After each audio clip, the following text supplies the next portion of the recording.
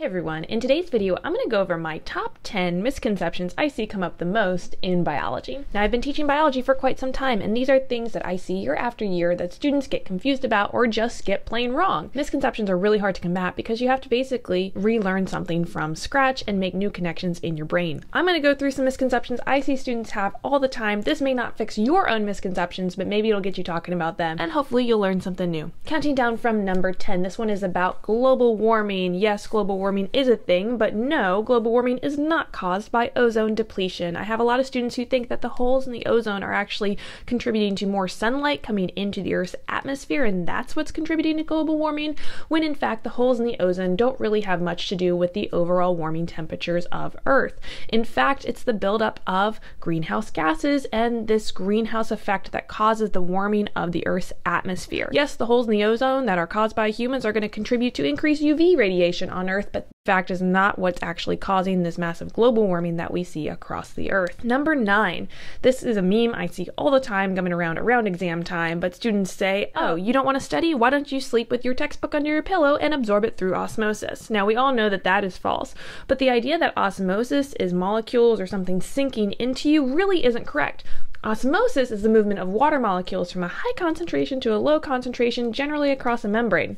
And it's that specific movement. Diffusion and active transport and facilitated diffusion are other types of molecular movement, which we do talk about in biology. But if you're talking about osmosis, you should be talking about the movement of water, and that's it. All right, next up, this is another one that comes up in a meme all the time, and that's the mitochondria is the powerhouse of the cell. Well, yes, technically, but it's a metaphor that drives me crazy. One, because it's the one thing students remember about the cells, but two, it does not accurately depict what actually happens in the mitochondria. The mitochondria is the site of a series of very specific biological reactions, and the process is called cellular respiration, and that respiration is what gets us ATP, which is the molecule of energy in the cell. Now a lot of students get these steps mixed up along the way, and I get it. Cellular respiration is a very complex process, and you don't even get to see the nuts and bolts of it until you get to about AP biology, but just know that in the mitochondria we have lots of different biochemical reactions happening that are going to generate ATP molecules with the help of oxygen. Not really a misconception, but you should get to know your mitochondria a little better.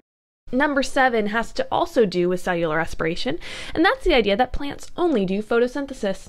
In biology, we know that plants do photosynthesis, and photosynthesis is using the sun's energy to create organic compounds or sugars. A lot of students think that plants get their energy directly from the sun, when in fact plants also have to do cellular respiration. Plants also have mitochondria, and they also have to go through that cellular respiration process in order to get their energy. They just can't take it from the sun and boom, have energy. Yes, they have their powerhouse of the cell too, but they have to go through the cellular respiration process with the glucose that they have created in photosynthesis to then get the ATP energy that they need to survive. The number 6 misconception is that plants only produce asexually, when no, we know that is false. There's a lot of sexual reproduction and weird plant life cycles that occur in the plant kingdom, and if you study plants, you'll learn that there's lots of fascinating and interesting types of sexual reproduction that can occur within the plant kingdom.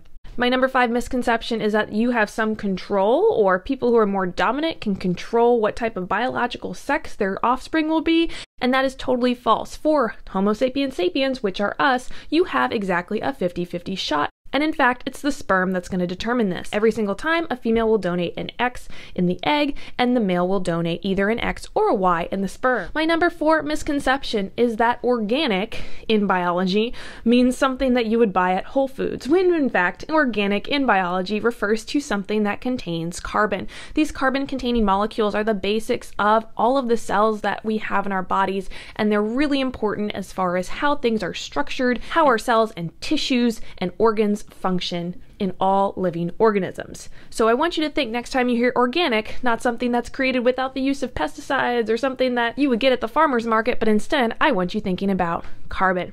My number 3 misconception is that individuals can evolve, or that adaptation happens within a lifetime, when in fact, when we talk about the words evolution and adaptation in biology, they are very specific circumstances. Individuals do not evolve, populations evolve. And so one person cannot themselves evolve within a lifetime. There's a lot of video games and science fiction that shows individual organisms evolving within their own lifetime, when we know that that is just not true, when evolution itself is the change in specific traits within a population over time. So as you get into the study of evolution, I want you to sink into your brain that individuals do not evolve. My number 2 misconception in biology is something that you can Google right now, and that is that genetically modified organisms are generally a scientist that sticks a syringe into a tomato or an orange or a fish, when in fact we know that this is false. In order to genetically modify an organism, in most cases, you're going to have to take that organism at the single cellular level and transform it before it becomes a multicellular organism. You can't genetically modify a person that is already grown up. Now, we may get to the point with CRISPR-Cas9 technologies where genetic modification and gene therapies are much easier, cheaper, and able to be done on larger organisms, but for the most part, scientists in labs are performing genetic modification on organisms before they actually grow. So, single-cellular organisms are where that genetic modification takes place, and any image you ever see with a tomato in a syringe is not a genetic modification, that's just a stupid picture. My last misconception, and this is one of the biggest ones that will maybe blow your mind. A lot of students think that big trees, big plants get all of their mass, their physical matter from the soil that they soak up with all of the nutrients and the water, and that is false. The mass of the plant or a giant tree or whatever you're looking at as far as something that does photosynthesis comes from the air. What? Yes. Trees actually take in carbon through the process of photosynthesis, and those carbon molecules are converted to organic molecules. Those molecules are then what contribute to the actual structure, the large mass of the plant. This is a really hard one to get over because there's at some point when you're young, you learn that plants suck up things through their roots, and then those help the plant to grow. When in fact, the large bulk of the mass of the plant comes from the carbon in the air. It is all part of the carbon cycle. So carbon dioxide is how trees get so big, not stuff in the soil. I hope you enjoyed these misconceptions in biology. Let me know if you thought any of these before you watched this video, and if any of these confused you. Share this if you thought it was interesting. Give it a like if you enjoyed it. Thanks so much for watching.